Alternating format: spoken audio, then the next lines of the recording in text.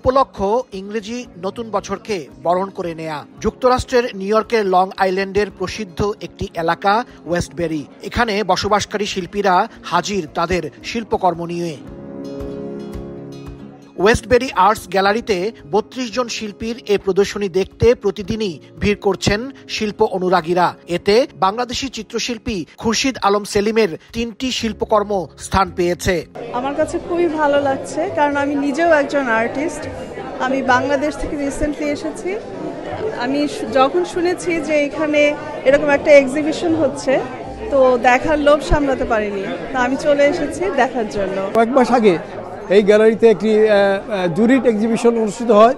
সেখানে আমার কাজ প্রথম the best of the work in the art exhibition এবং ফার্স্ট প্লেস আমাকে দেওয়া হয়। প্রদর্শনীতে water colour, oil, ceramic, mixed বিভিন্ন মাধ্যম ব্যবহার করা হয়েছে। ওয়েস্টবেরি আর্টসের কর্মকর্তারা জানিয়েছেন, শিল্পীদের উৎসাহ দিতে নিয়মিত তারা এই ধরনের আয়োজন করছেন। First exhibition for 2023. This is a member exhibition and the theme of it is new.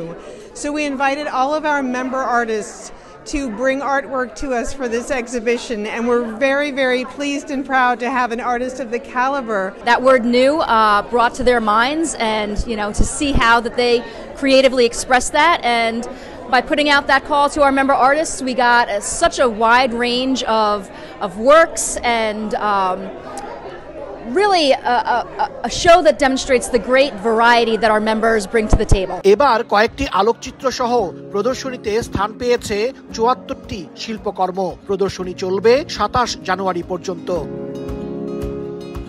শুধু বাংলাদেশি কমিউনিটিতে নয়, মূল ধারাতেও বাংলাদেশি চিত্রশিল্পী এবং চারুশিল্পীরা তাদের শিল্প প্রতিভার স্বাক্ষর রাখছেন এবং সর্বত্রই বাংলাদেশের শিল্পীদের কাজের প্রশংসা করছেন সবাই।